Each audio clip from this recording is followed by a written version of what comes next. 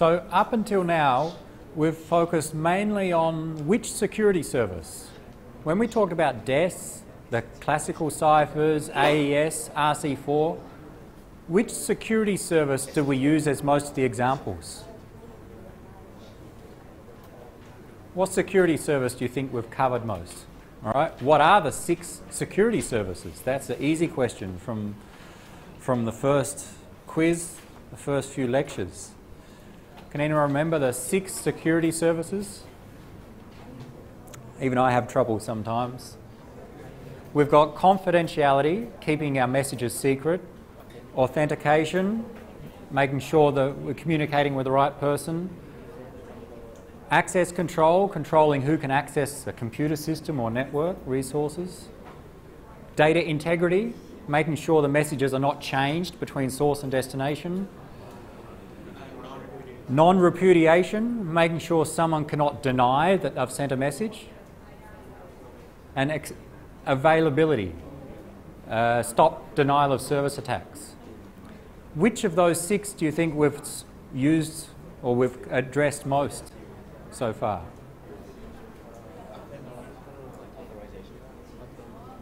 I hear many different... Which of the 6? Which of the 6 services have we addressed the most? Anyone? Back here. The map won't tell you. It may lead you out of here, but that's not going to help. Which service have we been covering when we looked at the encryption techniques? What's the main idea when you think of encryption? The main idea is, when we've used in examples, is to keep a message secret, which is the service of confidentiality. I want to send a message to someone else. I want to make sure no one else can read that message. This is the confidentiality service. That's what we've used in most of our examples. We take our message, encrypt it with DES, send the ciphertext. No one else can find the message. Instead of using DES, we can use AES, we can use RC4, we can even use RSA. But we've just seen with public key cryptography, with Diffie-Hellman, we've got a different purpose, exchanging keys. And also we saw, and question 1 in the quiz was, with RSA, we can also provide authentication. Okay, with RSA, if we use the keys in the opposite order, private key then public key, we can authenticate and confirm where a message came from.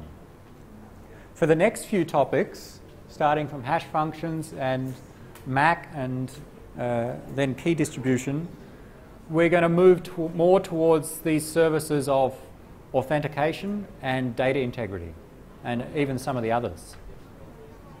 That is, making sure what we send comes from the right person, or what we receive comes from the person who say they are, making sure nothing is modified along the way. So data integrity and authentication. So we need to know the techniques that support them. And before we start those techniques, from now on we're going to assume that the encryption algorithms we use are secure. So we will not say that we must use AES or DES or triple DES or RC4 or some other algorithm. We'll just assume that we have some algorithm and that it is secure. And that the key length used is also considered secure. A brute force attack against the key would not be successful in practice. So when we discuss from now on, when we say we use some encryption algorithm, assume it's a secure algorithm. Which means that if an attacker has the ciphertext, then they cannot find the plaintext or the key. Because to find the key, they need some brute force attack, or there need to be an insecure algorithm. So when we analyze how hash functions are used and other authentication techniques, we're going to assume that whenever we have an encryption function and corresponding decryption function, that it works as we expect for a secure algorithm. There's no way to break it.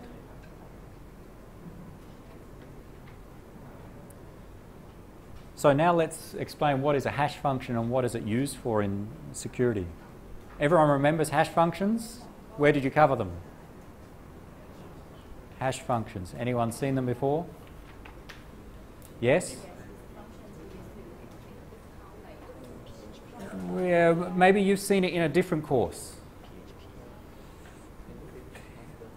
Something about passwords. Where did you see that? What course? PHP. Where did you study PHP? Which course? Lab last semester. Okay, you may have seen a hash function used for storing passwords. Oh, we're not saying encrypting passwords, but storing passwords. In fact, we'll look at that in another topic. So we will look at that in more detail. Have you seen them elsewhere or heard of hash functions in maybe a programming course or algorithms? Possibly when you look at storing data structures and algorithms, maybe a course on that where you store things in a table. You may use a hash function as an index to look up in tables. So maybe even in first year or second year, you may have heard about hash functions. We're going to look at hash functions from the perspective of providing security and what they're used for.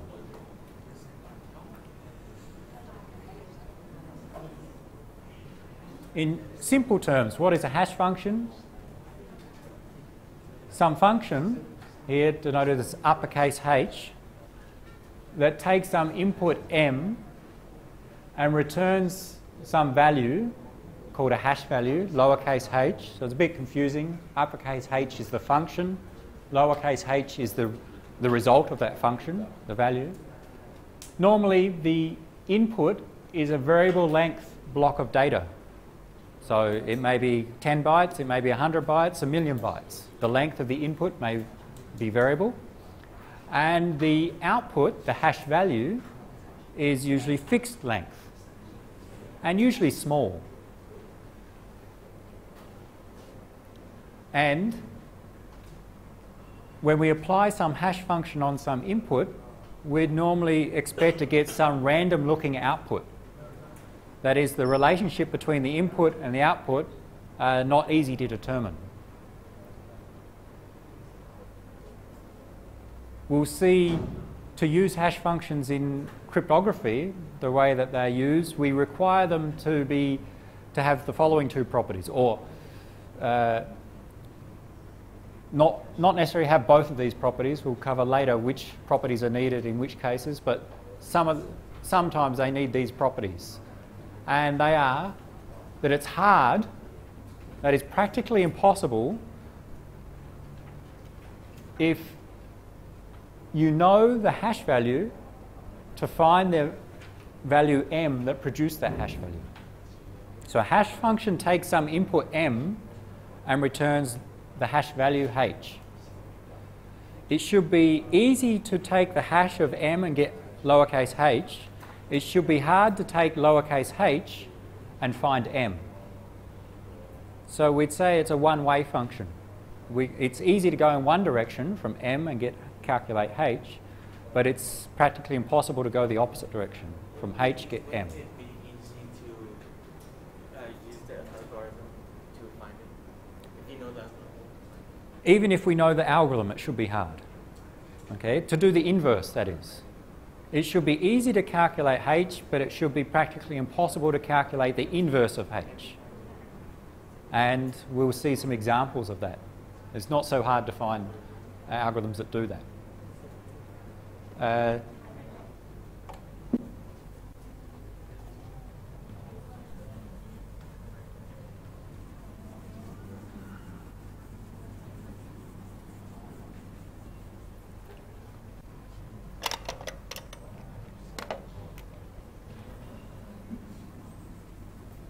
So the property 1 there, so a hash function takes some message as an input. This is the hash function. Takes a message as an input, returns a hash value as the output.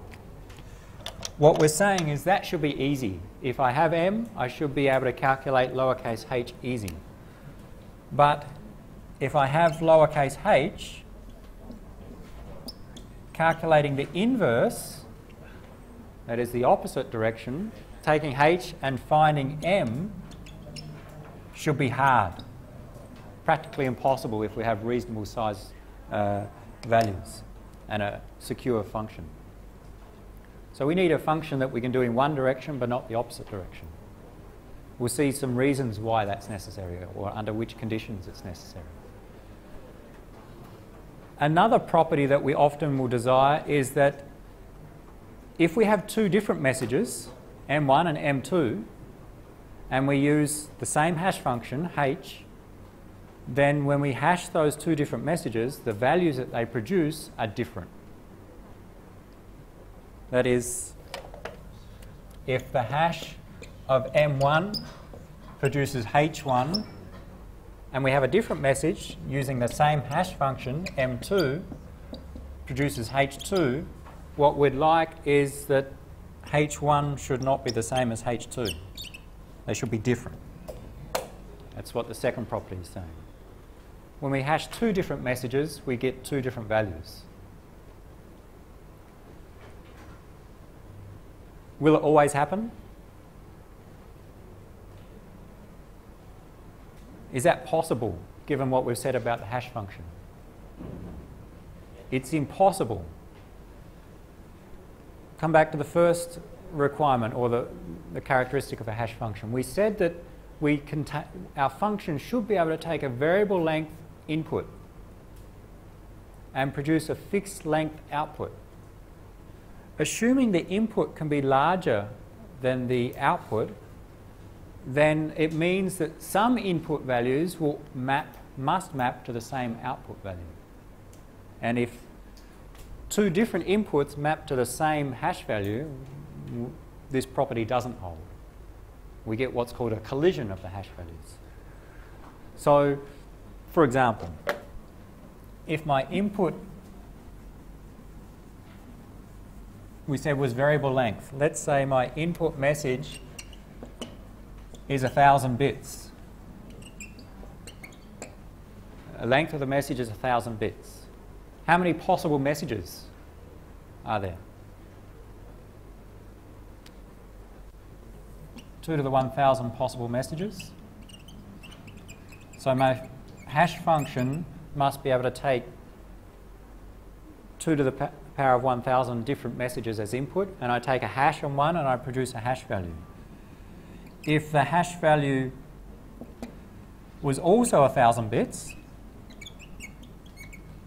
then there are 2 to the power of 1,000 possible hash value, or hashes. In that case, it's possible, in theory, that we do not get such a collision. That is, we never get the same hash value for two different messages, because we have the same number of hash values as we have messages. Now, the problem arises, what if our message is larger? If it was 2,000 bits in length? Because we say we should be able to allow a variable length, any size message. If our message was 2,000 bits in length, then there are 2 to the power of 2,000 possible messages. Our hash is still a fixed size, 1,000 bits.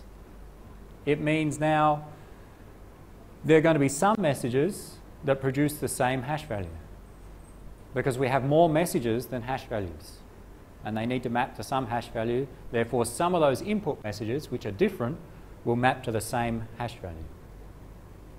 So we've got a contradiction here in that our requirement is that our hash function will take a variable length input and produce a fixed size and normally a small sized output.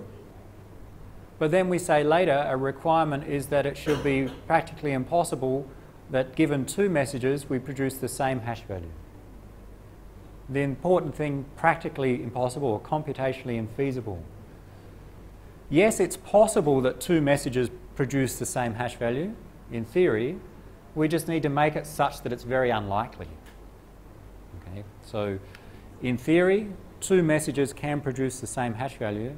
We need to make it such that it's very unlikely that two messages will produce the same hash value.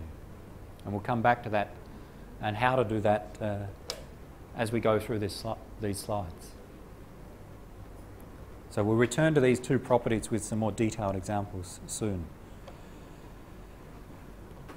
What do we use a hash function for? The main reason is used to determine whether or not data has changed. Okay. We're going to use it in, we take a hash of some data, M, we get a hash value, and then when someone receives this data, they'll make use of the received hash value and the received data to try and check whether something has changed between the sender and receiver. And in terms of security, the hash function is used in many different areas, not just in authentication. So it's used to authenticate messages, which means when I receive a message, I need to be able to confirm that that message came from someone else or came from who they say they are and has not been modified along the way. That's important. It's no good if I receive a message and it's been changed between the sender and me. I need to be able to confirm if it's the same or not. And we use hash functions for that. Like you saw in your programming, your lab last semester, you can use hash functions in storing passwords. And we'll see some examples in another topic. Digital signatures. When you sign a piece of paper, sign a document, that's some confirmation that it came from you. We have the same in computer networks. In computer systems, we have a digital signature where we can sign some piece of information to confirm it came from you. And we'll use hash functions there. Things like detecting viruses. If there's a virus incorporated in a piece of software, we can apply hash functions to try to confirm if that piece of software or that file contains a virus or not, to detect signatures of viruses, viri, or however you call the multiple, the plural. Even in random number generators, the hash functions have been used. So hash functions are used in many different areas in security, and that's why we have a topic on them.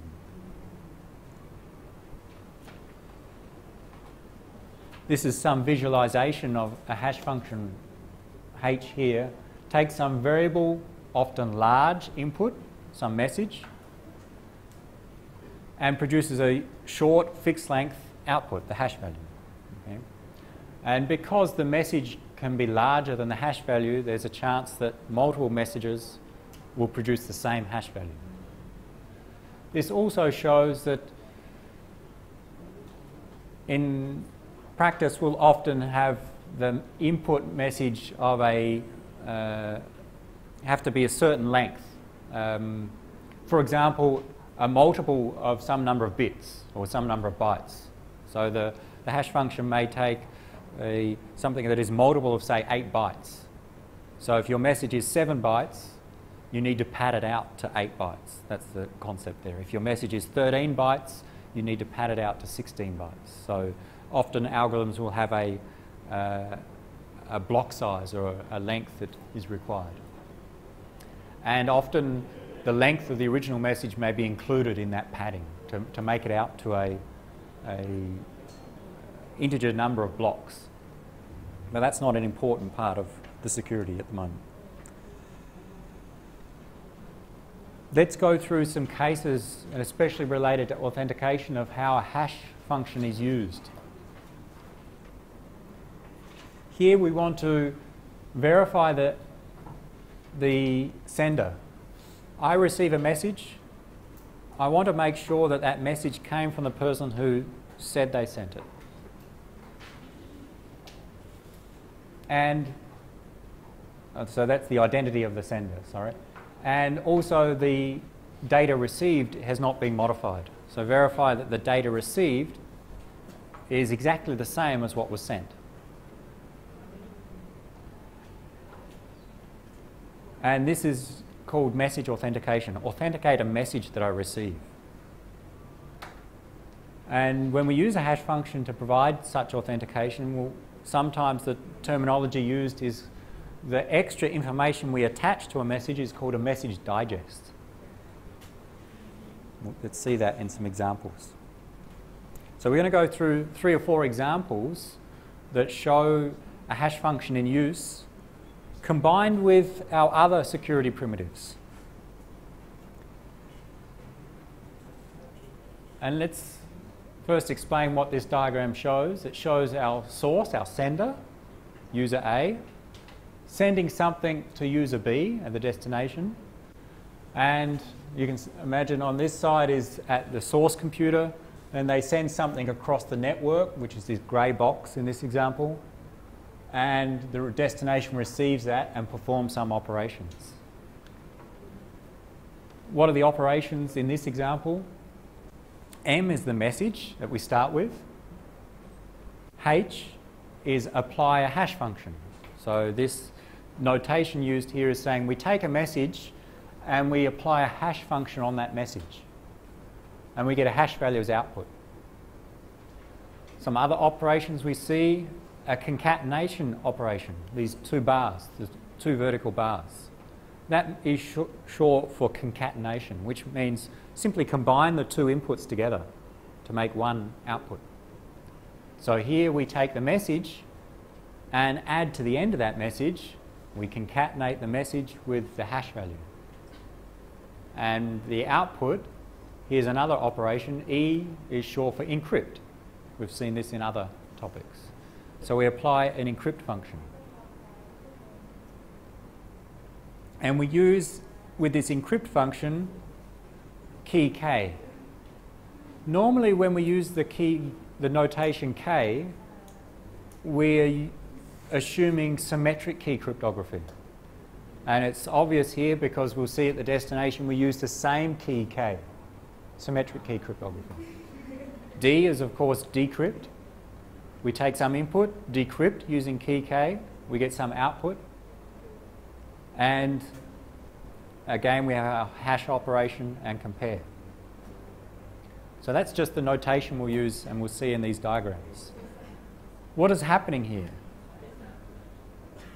In this case, we have an example of we're encrypting a message and we're also using a hash of that message to provide some form of authentication. So the source takes their message, calculates the hash of the message, gets a hash value as output, and then they combine the original message and the hash value. So we can write that.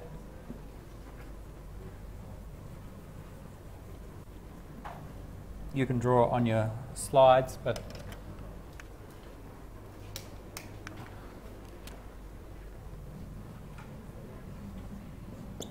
here's the concatenation operation on the diagram. The output is the message concatenated with the hash of the message. That's another way, that's at this point. Take M, take the hash of M,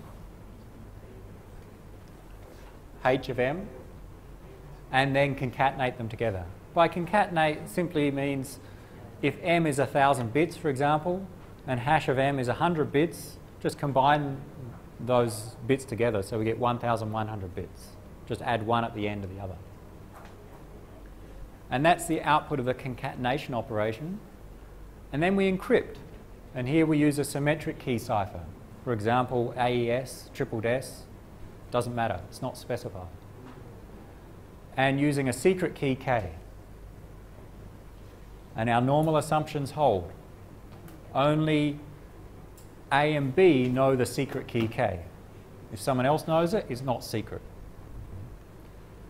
And as the output of this, and we see it written under the message here, we have our message concatenated with H of M, all encrypted using secret key K.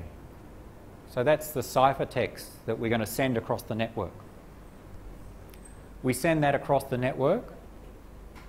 An attacker may intercept that. So again, another assumption we make is that anything that we send across the network, an attacker, a malicious user, can intercept and see that message. So the attacker can see this encrypted value sent across the network. It may not be able to see what's inside that, what the original message is. We'll check. What the destination does is decrypts that message with a secret key K. And when they decrypt, assuming they've got the right secret key, assuming nothing's gone wrong, what's the output? from the decrypt operation, what's the output? Or write down the output. What do you get in the notation we're getting?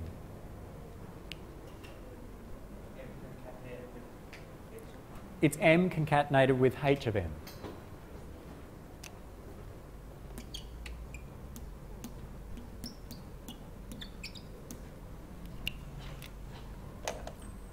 What we received was M concatenated with H of M, all encrypted with key K, and then we decrypt it using key K, therefore we'll get the original input as an output. So the output of this D operation here is M concatenated with H of M. Because, again, our assumption of our encryption algorithms, we take some plain text, encrypt that plain text with some key K. When we decrypt the ciphertext with the same key K, we'll get the original plain text out, which is what we get at the end of the output of the D operation. And then what the destination does is perform some authentication. It performs a check or a comparison between the message received. So now we split this up into two parts. So we have the message on its own and the hash value. How do we split it up? Well, this assumes that the receiver knows, for example, the length of the hash value. If the message was, if the length, for example, of the message was 10,000 bytes and the hash value was 128 bits, which is an example length of a hash value for some common algorithm, and since the hash algorithm is known, the hash algorithm is not secret, it's known, the receiver knows the length of the hash value. So what they receive is some message which is 10,000 bytes plus 128 bits. All they do is take the last 128 bits and assume that's the hash value, and the first or the remaining bytes are the message. And now they do a comparison. They take the hash value received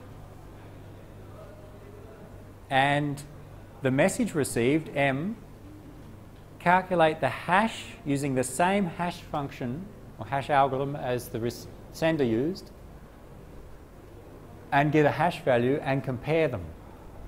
That is, they compare the received hash value with the calculated hash value, the one calculated based on the received message. So in fact, we have two hash values here, H of the received M and the received hash value here, which is H of the sent M. Assuming nothing's been changed, then this is the hash of the sent message. This is the hash of the received message. We compare them. If they are the same, we assume the message sent and received are the same. The H is known, right? H is open algorithm. So couldn't attackers attack it and change the message? That's what we need to determine, how this prevents the attacker from changing the message. So yes, we'll come to that. What happens, or the question will be, can the attacker defeat the security of this system? What this example mechanism is trying to provide is the receiver should be able to authenticate the message, make sure the message hasn't changed. And what they do is they take the message received, calculate a hash of the message received, and the received hash value. If they are the same, they assume that the message received is the same as the message sent. The reason being is one of our properties of the hash function. If we have two different messages, we should get two different hash values. Or the other way we can think is, if we get two hash values which are the same, it means the message must be the same. Let's follow that back. The lower grey box here, the hash of M, is the hash of the original message, the sent message. And also we calculate the hash of the received message. So we write them down. Slightly different notation.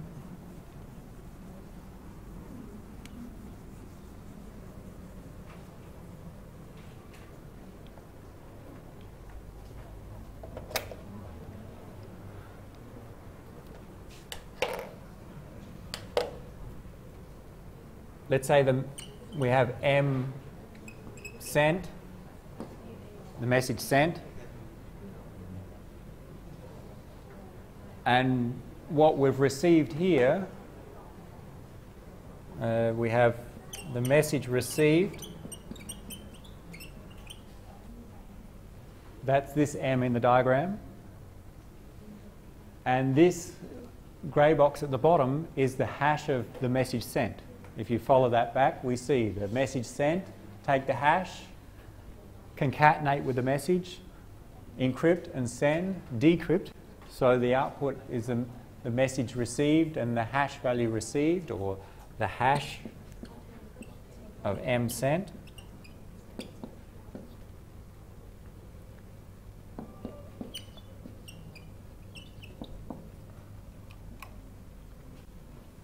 Lowercase hash means the hash value here, so the hash sent, and we compare them. So we take now the hash of the message received, and we get some hash value, and we compare these two. That's here. If they are the same, we assume that the messages must be the same, which means the message sent and the message received is the same. So this is providing the service of data integrity. But we'll see also it's providing the service of authenticating the user.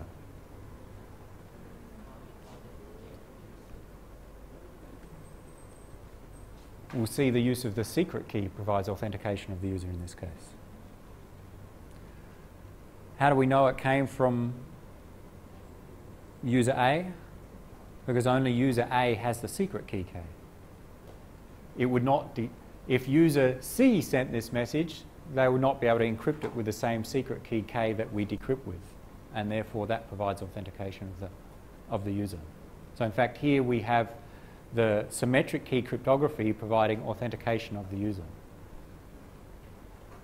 So when we talk about authentication, we often mean both user authentication and data authentication or data integrity, the two services of authentication and data integrity. In fact, this one also provides confidentiality because we've encrypted the message.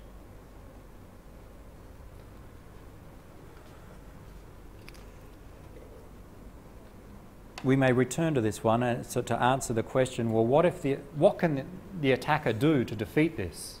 How can the attacker change something along the way such that the receiver either thinks it came from user A, but in fact it came from the attacker, or the receiver receives a message which has been modified from what the source A sent? What can the attacker do to illustrate or to defeat that mechanism? Let's go through even a simpler example to show that, because then we'll return to that one. Here's another variation of that mechanism, but without the encryption of the message. Here, similar. We take a message, we take a hash of that message, and we encrypt the hash value. We don't encrypt the message. We see the message here is sent. We encrypt the hash value with some secret key K, combine the original message and the hash, or the encrypted hash, and send them together. In this example, the message is not encrypted and therefore there's no confidentiality. In the previous example, the message was encrypted. We did have confidentiality. But let's go through the simpler one to see the attacker and what they can do, and then we'll return to the more complex one. So, no confidentiality, but can we provide data integrity and authentication of the sender? we send the message and this encrypted hash value. What the receiver does is takes the encrypted hash value, decrypts it with the same key, and takes a hash of the message received and compares those hash values.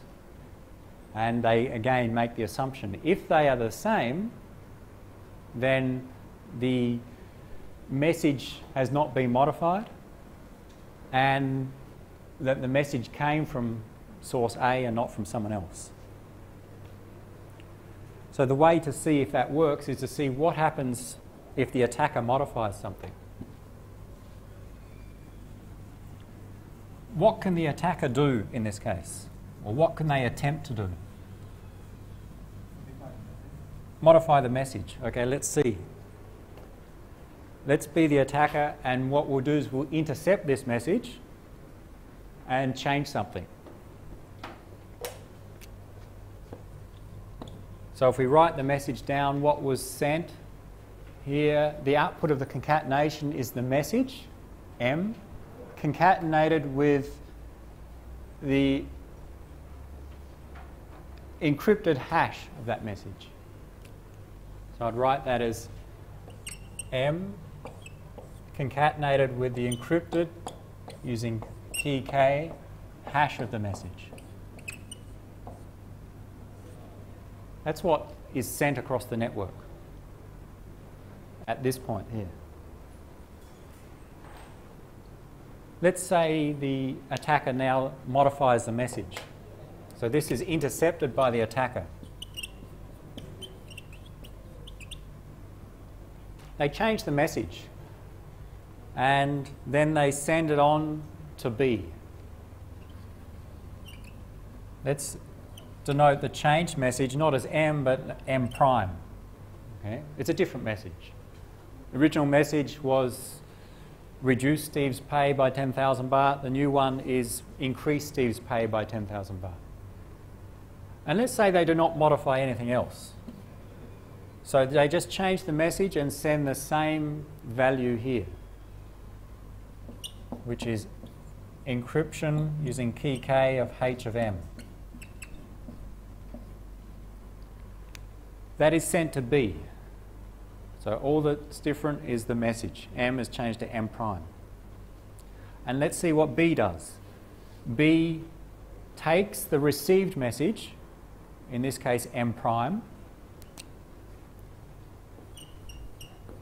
takes the received message, that's here, and calculates the hash of that received message, H of received M. So they calculate the hash of M prime. And they get some value as an output here. And they also take the received encrypted hash value here and decrypt that. So they decrypt this part. What do we get when we decrypt this part with key K? We get the input here, H of M.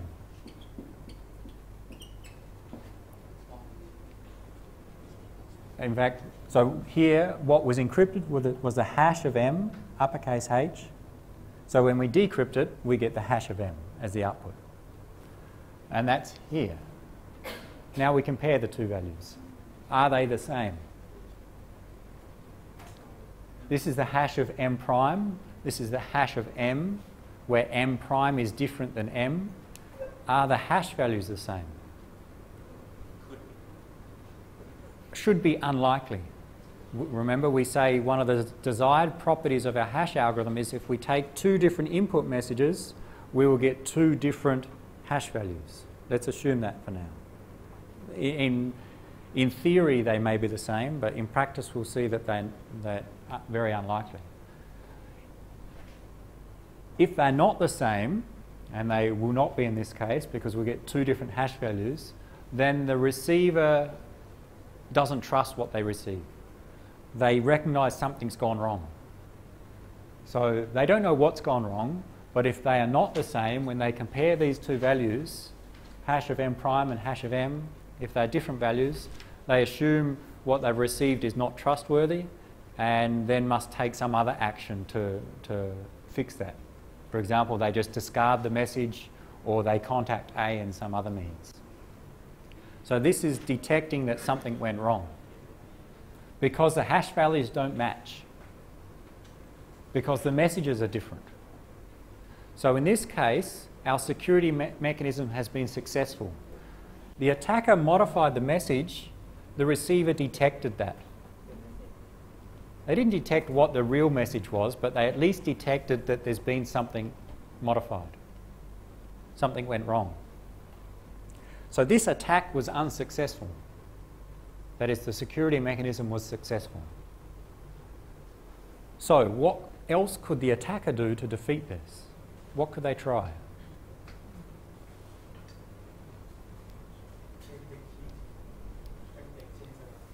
Okay, so we see the problem that arose here was that we changed the message, the attacker changed the message, but the encrypted hash value was still the same as the original. So what could they try and do? Well, they could try and encrypt the hash of the modified message. That is, change the message, calculate the hash of that modified message, and then encrypt that. With what key?